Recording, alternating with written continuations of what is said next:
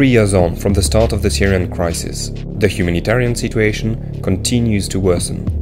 Faced with the huge scale of needs, Handicap International has deployed a team of 450 specialists. We are taking action on all fronts to help the most vulnerable people, particularly people with disabilities.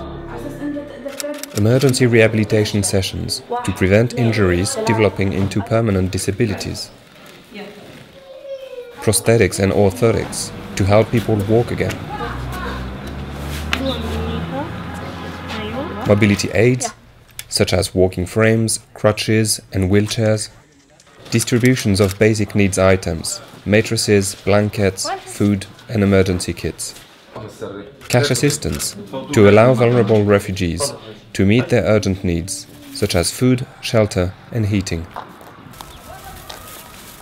Awareness-raising sessions to prevent accidents with unexploded weapons, which the fighting has spread across the country. Vital psychological support for people who have lost everything and are coping with trauma. To date, 180,000 Syrians have received help from Handicap International in Syria, Lebanon and Jordan. Thank you for your support. Without you, none of this would have been possible.